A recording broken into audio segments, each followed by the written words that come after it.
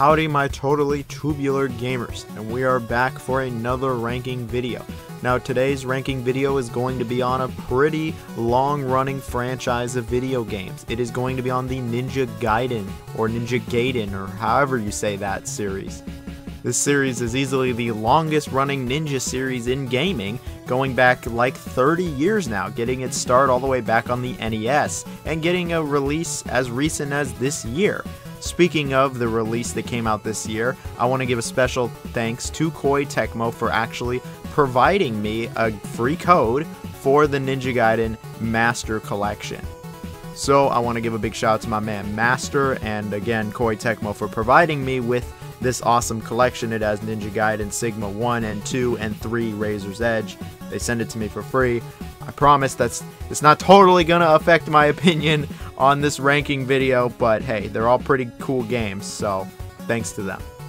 Now, to keep things simple, I'm going to limit each game to one entry on this list. A number of these games have been re-released sometimes 2 or 3 times with different versions, and I'm just going to combine them all into one ranking entry. So for instance, Ninja Gaiden 2 and Ninja Gaiden Sigma 2 are not going to be different entries on this list. It's just going to be Ninja Gaiden 2. We're keeping it simple. With such a storied history, the Ninja Gaiden series is known for one thing that's very consistent throughout the entire series. No matter what game you're playing, it's really fucking hard. The Ninja Gaiden games are known for being extremely difficult, and as someone who's played all of them now, I can definitely say these are some of the hardest games ever created, and they will test every bit of patience you have. These are not for the faint of heart. These games will kick your shit in. They are very punishing and just love to destroy you at every chance they get. But some of these games are some of the best action games in the entire genre, and that's why the series is still looked very fondly on, even nowadays. Now, in the future, are there going to be more Ninja Gaiden games? We can only hope so. But for the time, we're going to rank every single Ninja Gaiden game. And so with that in mind, what do I think is the worst of the Ninja Gaiden games? Well, I think the weakest in the whole series is Ninja Gaiden Shadow, released for the Game Boy. I guess the game is supposed to be a prequel to the original Ninja Gaiden games on NES, but I mean, the story really isn't that existent here. It doesn't really do anything for the series, and honestly, if you're going to play classic Ninja Gaiden, this is not the game you're going to play at all. This isn't awful, this isn't the worst Game Boy game I've played, but there really just isn't all that much to it. It's a pretty basic, standard 2D platformer for the hardware. Now when it comes to Ninja Gaiden Shadow, I don't really have all that much to say about it. It is essentially just a watered down version of the NES game, and it plays like you would expect. The level design is rather basic, it's not really all that vertical at all, and Ryu's moves are very watered down from what he could do in the NES game. Like, he can't even grab onto every surface. I guess the game is a prequel to the NES trilogy of Ninja Gaiden games, but the story is pretty much non-existent here. And honestly, if you're going to go back to classic Ninja Gaiden, you're not going to go back to this game. You're going to probably go back to the original NES games. Not to totally harp on this game, but it's a Game Boy game. It's what you would expect. Game's not awful. It's not the worst Game Boy game ever, but I wouldn't exactly recommend it. The next game on our list is just titled Ninja Gaiden. It was released for Master System and Game Gear. Both of these are pretty much the same game. They're very similar to each other. And just like the Game Boy game, they honestly feel like watered down versions of the NES games. They're pretty standard 2D platformers that you could expect from the late 80s, early 90s, where you play as Ryu Hayabusa, just kind of killing everything that moves and going across some really tricky platforming. Yeah, the game's pretty hard. It's not NES hard, but it's pretty difficult, and it just didn't really do all that much for the game series as a whole. It really doesn't add anything all that new, except I guess there is wall running in the Master System version, that's kind of cool. That's how the series would evolve eventually, but other than that, the game just isn't really as good as the other classic Ninja Gaiden games. It's probably pretty clear I haven't beaten either of these games, and I don't really plan on going back to ever playing them because they just didn't really leave much of an impression on me at all, and that's why they're so low on this list. And with all that, I can't really recommend these either. I would say these are definitely a skip, and most people probably don't even know they exist. Now our next game might be a little bit more well known than the games I just talked about. It is Yaiba Ninja Gaiden Z. Now, up until the Master Collection, this was the last Ninja Gaiden game released. And it's a shame because this game isn't very good. I remember back when the game came out, I was actually decently hyped for this game. I was probably the only one, honestly. And after playing through the whole game, I can say that this is a very mediocre, sloppy, average at best hack and slash with some really ugly graphics and a really stupid story. This is the only Ninja Gaiden game that does not star Ryu Hayabusa. Instead, it stars Yaiba, who is this like ninja that Ryu just totally obliterates at the beginning of the game, and he gets resurrected as like a cyborg basically. While the story starts out decent enough and could be decently compelling, it really devolves down into just nonsense and it's not very good. And Yaiba actually isn't that great of a character, and Ryu Hayabusa, as plain and vanilla as he is, because he is a ninja after all, he's better than this. And most of his games are also. This game plays much worse than all the other 3D Ninja Gaiden games. This game plays like how a hack and slash from the mid-2010s would play. It's pretty generic, it doesn't do really anything interesting with any of its gameplay systems. Very standard hack and slash combat. They try to add some elements in here like fire, poison, etc. It doesn't really add all that much. None of the weapons feel all that great. The game is pretty difficult, they've got that. Enemies love to kick your shit in, and the game is a fixed camera for some reason. Despite the game having mostly fixed camera angles, the camera is still garbage in the game, and you'll frequently get attacked by enemies you don't even see coming at you because they're just not visible. The game has a very interesting art style. It's very different from all the other Ninja Gaiden games, and it's not as good. It's like kind of cel shaded, and honestly this game is just really ugly. Like, it is a very ugly game. I get that they were trying to go for this ugly, drooling, dread kind of look, but it's just not good. One thing that is very good about Yaiba Ninja Gaiden Z that's super slept on, super underrated, is the game's soundtrack, which was actually by Grant Kirkhope. Yes, the Grant Kirkhope, Banjo-Kazooie fame Grant Kirkhope. Super underrated. Soundtrack is the best part of the game by far. I still actually listen to it to this day because it's actually really good. Nowadays the game is dirt cheap, and I still can't even recommend it for that. It's just not really worth playing, especially now that the other Ninja Gaiden games are on modern platforms with the Master Collection. Like, this is a big step down from all those other games, and it's, again, just a very mediocre hack and slash. It's not awful, it's not the worst thing I've played. I'd say it's just very middling, and again, it's just not worth playing. Our next game is actually the original Ninja Gaiden. Yes, the arcade beat-em-up that has been re-released on a multitude of other systems, but was originally released in arcades in the late 80s. Now, the original Ninja Gaiden on arcades is actually pretty different from the NES game we all came to know and love, or hate. And it's mostly actually just a beat-em-up. There's very little platforming actually involved. It's a beat-em-up that is very reminiscent of the times. The best comparison I can give this game is to Double Dragon. I think this plays pretty similarly to Double Dragon, just, you know, with a ninja, and it's a little bit more advanced than Double Dragon. And it's a pretty decent beat-em-up. I mean, I'm not the biggest fan of some of these late 80s beat-em-ups, but I think that this is still a decently fun one. The game's story is really what you would expect from a game of this era, basically nothing, and it sees our ninja, or two ninjas if you're playing co-op, going through 6 stages around America, just beating the crap out of everyone and everything. The game has that good old beat-em-up difficulty where they just beat your ass down so you can put more money into it. The game got some mild enjoyment out of me. I do wish it aged a little bit better, like some of the other games on this list, but it's still a decent enough little beat-em-up. There's no harm really with this one, and I mean, it started the whole series, so that's got to count for something, right? Our next game on the list is Ninja Gaiden Dragon Sword, released for the DS. This is a very interesting Ninja Gaiden game. This is also easily the most gimmicky Ninja Gaiden game of them all. Now, the game was released on the DS, so you know the touchscreen is going to be involved, but it's not just that the touchscreen is involved.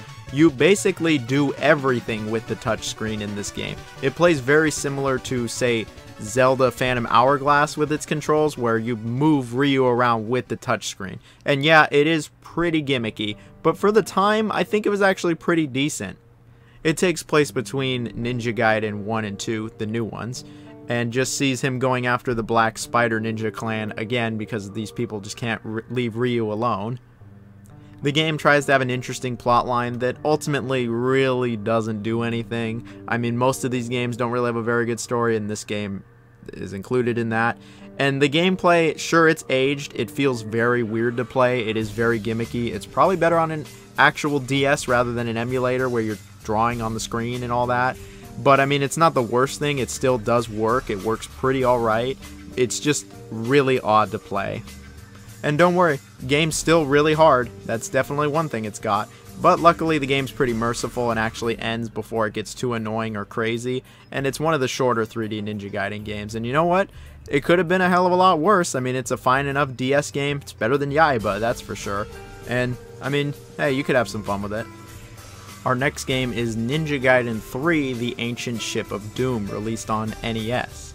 So here we have one of the original NES Ninja Gaiden games, and I'm sure certain connotations show up when you think of a game like this, and they're all probably really true. The game takes place during Ninja Gaiden 1 and 2, the NES games, and the plot is pretty simple to understand with some nice cutscenes, and the game actually looked quite good for the NES. However, this game is absolutely hard as balls. And I know what you're thinking, balls are pretty squishy most of the time. No, these are titanium fucking steel balls. Like, this game is going to kick your ass, burn your house down, and kidnap your dog. I don't know. This game is going to kick your shit in. It is not easy. This is the hardest of the NES games, and it's just so hard to a point that I can't really enjoy it all that much. I think it's still good. I think it's better than the previous games I just talked about, but when it comes to the NES trilogy, I think it's the weakest of them all. The level design is just incredibly difficult, with enemies that will just knock your ass off the cliff. The placement in general is just bullshit. A lot of the platforming is super tough, super tricky, and the game is very, very stingy with lives, continues, and all of that. The game just wants you to play these levels over and over and over until you become a ninja yourself, and then you can beat these levels. This probably goes down as one of the most rage-inducing video games ever created, with good reason. But when you're not busy getting pissed off at the game or dying, it is a pretty solid 2D platformer, especially for the NES, and it's got my respect, that's for sure. I sure as hell have never beat this game. I've never even come close to beating it, but it's got my respect. And here we have the other Ninja Gaiden 3, but this is the 3D one. Specifically, we're looking at the Razor's Edge version, which is the version on Ninja Gaiden Master Collection. Now, Ninja Gaiden 3 was really slammed when it came out for a variety of reasons, and while I think the Razor's Edge version is a little bit better than the actual game, I do think it was overhated a little bit. I mean, I think it is a pretty decent hack and slash, all things considered. While not as good as the two previous entries, the game is still ultra violent, ultra gory, where you chop the crap out of people and get to fight some really unique enemies that are just all over the place, with some very satisfying combat, and the game is actually decently challenging. Sadly, the game does feel watered down when compared to the other two Ninja Gaiden games that came out before it, as the combat is a lot more basic, there's less weapons, the weapons just really are very basic, and at least there's more than the sword. The Razor's Edge version adds more weapons, and the enemy variety is quite lacking when compared to the original two 3D Ninja Gaiden games. You mostly just fight human enemies, which is cool and all that you get to chop the crap out of them, but the previous games had much more interesting enemies. But don't even get me started on those rocket launcher motherfuckers. I hate these dudes, and they're in a ton of battles. The bosses in this game are very annoying. They take a lot to kill, and I wasn't really a fan of most of them. And that final boss is just an abomination. It is one of the worst final bosses in any game. I didn't think the story was that good for this game either, where Ryu gets infected with this like curse or disease where his arm is super bloody and red and ugly, and he just kind of is paralyzed in it for certain sections of the game. The game has a few parts to it where you actually do walk slowly in third person and listen to exposition, which is obviously very prevalent in video games nowadays, ever since really The Last of Us did it. But I just don't think that it belongs in Ninja Gaiden. The game is also littered with QuickTime events that are kind of annoying, and it makes me really wonder, like, hey, what is so good about this game? Well, when you aren't doing any of that crap and you're just going around cutting people up and just annihilating them, it's decently fun. I had a fun time with it still. Clearly, it's a flawed game. It's not for everybody. Some people have really gone on and just shit all over this game, and other people find it alright. I'm in the camp that finds it alright. It's not as bad as people say it is. And I mean, if you get the Master Collection, it's included, so you might as well try that. And the Razor's Edge version really is that much better than the base vanilla version, which I don't think was all that great. I'd still say it's worth giving the game a shot, especially if you like Ninja Gaiden 1 and 2, the 3D ones anyway. Our next game on the list is Ninja Gaiden 2, the NES game. Now, Ninja Gaiden 2 on NES is very similar to the original Ninja Gaiden game on NES, however, they do add a number of different elements to it. The game is still extremely difficult and has a lot of very challenging platforming parts to it, but I still think it is a very enjoyable game and a solid sequel to the original.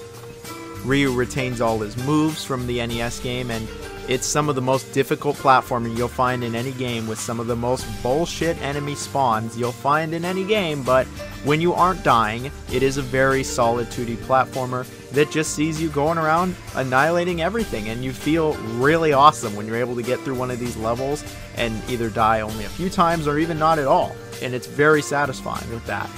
Graphically, for the time, it looked absolutely incredible with amazing cutscenes. The game actually has a even decently in-depth story, especially for an NES game. It was definitely one of the first games ever to have cutscenes, which is pretty incredible to think about. And even coming back to this game nowadays, I'm like, yeah, this is still a pretty decently good 2D platformer. It's going to test you alright, and parts of it aren't going to be all that enjoyable, but you really got to give credit here to Koei Tecmo, or at the time just Tecmo, as yeah, they were pretty sick when it came to making this game.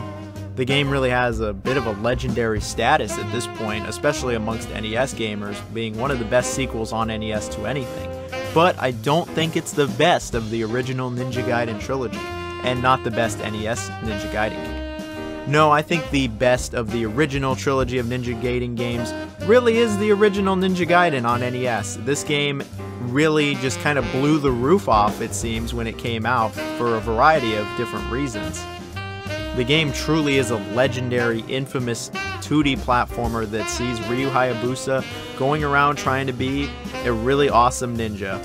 And this game definitely made you feel like a ninja. It is one of the most challenging video games ever made. It's still extremely difficult nowadays. However, playing it nowadays, it still holds up, as it's still a great 2D platformer. The level design is absolutely superb. It is, in my opinion, the best of all the 2D Ninja Gaiden games, and it features the least amount of bullshit compared to 2 and 3. Don't get me wrong, there's plenty of bullshit. The enemy spawns are just ridiculous, and these birds can go fuck right off. But I think that it's the least bullshit of these 3 NES games. And going around just whipping everyone's ass, doing this sick-ass platforming, and just being a god at the game, it doesn't get much more satisfying than that. It's one of the most satisfying experiences you can have in a game, especially on NES. Now, for a console that is primarily known for 2D platformers, it's very safe to say Ninja Gaiden is near the top when it comes to 2D platformers on NES, with like Batman and Mario 3. Okay, it's not as good as Mario 3, but it's still very good. It's very hard, but it's a really good time. The game looked incredible for the time, along with Ys Book 1 and 2. I'm pretty sure it was like the first game with cutscenes ever, and the music, it's legendary. It really is. It's the best of really like any Ninja Gaiden game, along with Yaiba. I love the music of the original. Despite how rage-inducing it is, the game is very good, and it is a classic for a reason, and I can recommend it. I can't say, though, that you're going to beat it or even get halfway through it, but you should at least try it. It's been re-released on several different platforms, and I'm pretty sure it's on the Switch Online also. So here we have the second best Ninja Gaiden game, and I think it is Ninja Gaiden 2/Sigma 2, which is available on the Ninja Gaiden Master Collection, yes. Now, Ninja Gaiden 2 is one of the craziest, most balls-to-the-walls action games I have ever played, and that is really saying a lot. People think Devil May Cry gets pretty crazy, but Ninja Gaiden 2 just takes it to an insane level. This game is just absolutely crazy. They really took everything from Ninja Gaiden Black and just cranked it up to 11 to make one of the most insane hack and slash experiences ever created. The game takes place after Ninja Gaiden 1 and sees Ryu really just fighting everyone and everything. You just absolutely tear through demons and cultists and just crazy people in general. The story is just, it makes very little sense, and just sees Ryu absolutely annihilating everyone. The game introduced several new weapons to the series, such as the claws, and these are just awesome. And the game introduced tons of new combos and awesome new charge moves where Ryu pretty much just loses his goddamn mind, honestly. This is one of the most satisfying hack and slashes I've ever played, though. Like, I just felt so powerful. I felt so unstoppable as I completely mowed through these dudes. And the game's progression has really been streamlined from Black. That non-linear experience is kind of gone, and it's really a linear hallway-based, run-straight agenda. And yeah, the game can become pretty mindless, and I gotta be honest, especially the Sigma 2 version, the game is not difficult at all, which is kind of sad for Ninja Gaiden. And despite how just amazing the combat is and crazy it is, it never once honestly challenged me. I just completely blew through the game. Of course, I did beat the previous Ninja Gaiden game, but I was able to just completely annihilate it. But damn, did I have fun with this game. Like, I really sat down and played this game for like 7 or 8 hours straight and beat it in almost one sitting because I was just having such a good time with it. I was like so unstoppable, and everything was just, it was hitting all the right buttons for me, where you just kill everything. Super satisfying, crazy, easy to understand, hard to master, but just a great time. Does it go a bit overboard, and does it go too far on the crazy side? Yeah, it does, and it can definitely be one of those games that you just kind of turn your brain off at some point and just kind of just chop through everything, and it's definitely less methodical than Black, but I mean, it was still great. I have no problem recommending the game to people who like action games, character action games, hack and slash games, whatever you want to call that, because you're just not going to find an action game as crazy as this one, and it's really never been replicated since then. They knew that they went a little too far with this one, and they toned it down for the following Ninja Gaiden games. But do I think it's the best Ninja Gaiden game? No, I don't. Ninja Gaiden, or Ninja Gaiden Black, or Ninja Gaiden Sigma. This is what I think is the best of the entire series, and this is one of the best action games ever created, without any question. This game was basically a masterpiece from the moment it came out. Like, people knew even then that this is one of the best action games ever made, and to this day, it still is. There are not many other hack and slash games that can really touch this game, in my opinion, with an amazing movement system that can see Ryu run on everything that you can think of, some incredibly in-depth combat that is not only extremely difficult, but are just as satisfying. Pulling off combos in this game feels amazing. It's not as crazy or balls to the walls as Ninja Gaiden 2, but it feels a lot better. The combat flows a lot better. It's slower for the better, and it just is a great time. The game loves to kick your shit in, but it also loves when you kick it back. When you kick the game's ass. The pacing of the game is absolutely superb. The enemy placement isn't out of control. They don't overwhelm you quickly. They really ease you into it and get you used to the game before they start totally kicking your ass. The level design is really great because most of the time it's not your super linear experience. It's a much more open area, kind of non-linear, less traditional experience. It's more like the original Devil May Cry or Devil May Cry 3, and I think that this entire way that games work in terms of level and progression has been totally lost in the modern gaming landscape, and I think it's really underappreciated, especially in the original Ninja Gaiden. Exploring these levels was great, getting into these combat encounters was even better. The story was actually pretty good. It makes sense for the most part, and there's some pretty cool parts to it. Sure, in the Sigma version you have to play as Rachel a few times, but these are so quick that it's over like that. I mean, I didn't even really think twice about it. But this game will test you. This is one of the hardest hack and slash games of them all. Like, especially towards the end, I was like, holy shit, this game is hard. And I think that it really just absolutely captured everything that was great about the 2D original NES trilogy of Ninja Gaiden and put it into a 3D setting and made it just absolutely legendary. It's rare for a series to be so amazing in 2D and to be even better in 3D. Like, it's incredible. I don't really have all that much left to say about Ninja Gaiden Black or Sigma or whatever, because what's there to even say about it? It's just one of the best hack and slashes you'll ever play. Like, I truly think that this is an absolutely legendary game. I'm really glad I got to actually play all the way through it. Thanks to Koei Tecmo sending me the game, the Master Collection. That's awesome. Major thanks to them. And that's really it for this video. If you disagree with me, which you might, you can let me know in the comments. If you could share this to even one person, that'd be amazing. Sub, comment, all that great stuff. I think Ryu Hayabusa has been well overdue for Smash, but that's just me. Anyway, hope everyone has a great day. Hopefully there won't be too many more shark videos, and I'll see everyone later. Bye-bye.